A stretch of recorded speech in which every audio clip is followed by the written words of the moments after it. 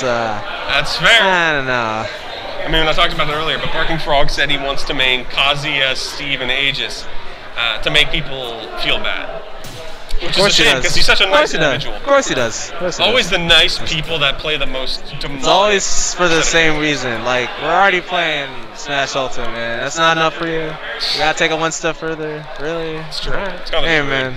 Kind of disrespectful. Who am I to judge? You know? We all play who we love. We all have our reasons. We're playing our favorite competitive Children's Party game. You know how it is. We knew what we signed up for. Name tags coming through. I assume we're going to see Wario. Oh, it depends on if Matador feels like playing Wario. He plays a lot of different wacky characters. So I'm Mario, Luigi, Doc. He plays like the Mario cast. He plays Falcon. He's played Cloud before. Seagull Joe saying something in the distance. Seagull Joe adjusting the AC of a place he doesn't really run or own. He just decided to change the settings in a venue. Pay for that? The power move of this man to just decide that. So we had that this whole time and no one turned it on? Dog, I'm sweating. Oh. It's been on. So it's worthless. We have sources saying it's been on. Even better. But just the power move on that man to just walk around the venue and decide to change settings in a place he doesn't run. Hey. It's par for a reason, you know. It's uncomfortable. It's the top player mentality. Okay, we're playing it straight here. Wario Palutena versus Mr. Grammar on Lucina and Electrode on Bowser. Alright. Not the Zelda coming in from Mr. Electrode, and not the Sephiroth. Yeah, he has been putting a lot of work in Bowser lately. I've been seeing him using it in bracket occasionally. Yeah, that's I think, certified secondary. I've played it before in bracket when the Zelda didn't really work out, so it makes sense. But right now, they're just getting juggled because that's kind of what these characters do. Oh my god, whoa, man. A little bit of ping pong right now. They were stuck in the stage for a while there. I mean, you can see in the chemistry room, two people team, like they immediately know the setup. Like we're immediately just going to go for the juggles. I mean, they're already in triple-digit %. That makes a big difference. The regular Agadir with that forward smash just misspaced it like a little bit. Missed the tech there. Kind of a dubious situation. Yeah, Seagull Joe cleaning it. Both of them dying at the same time from the respective players. Chemistry, synergy.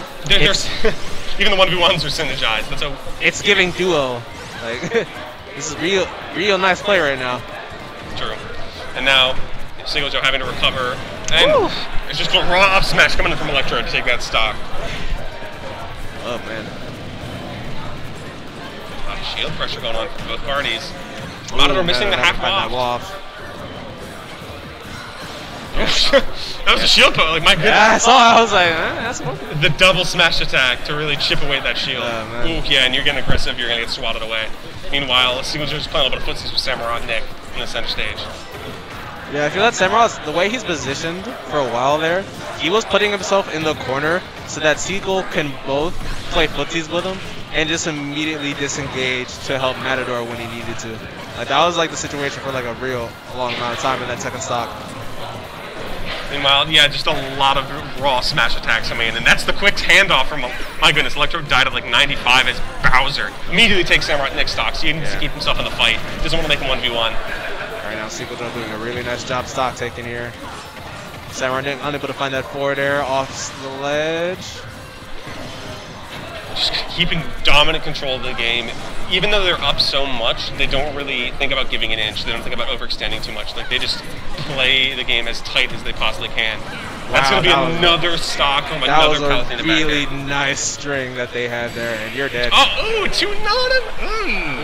Got stankied on. Seagull Joe didn't even lose a stock there. My man's smiling. My man's smirking. He knows what he did.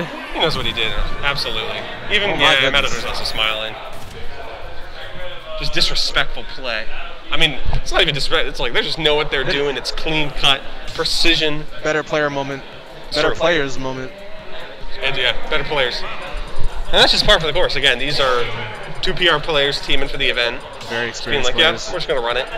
Although, I actually don't know where Seagull Joe is on the latest PR. It might be possible that Krishan is the highest placing MDVA PR player in attendance, which is very funny. I think he is...